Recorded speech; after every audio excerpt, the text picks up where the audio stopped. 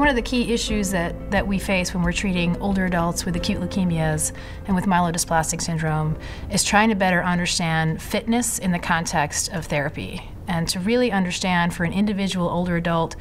which patient is likely to be fit enough to be able to tolerate standard intensive therapies, particularly in the setting of acute leukemias,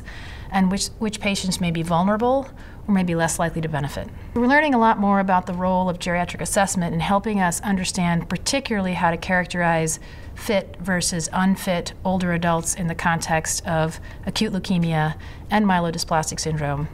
We have a study now in the setting of acute myeloid leukemia, which shows that assessment of physical performance, which is objectively measured physical function in the context of your therapy evaluation,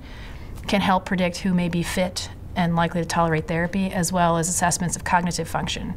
In myelodysplastic syndrome, a recent study was published that looked at assessing comorbid conditions, as well as a very brief frailty score, which can be done in approximately 1 minute in clinical practice. Both of these were associated with survival outcomes. So giving us some information about how we refine our assessments of older patients in these settings. There are also some data now looking at patient-reported factors such as fatigue and how they help discriminate treatment tolerance and survival benefit, as well as the use of frailty markers in this context.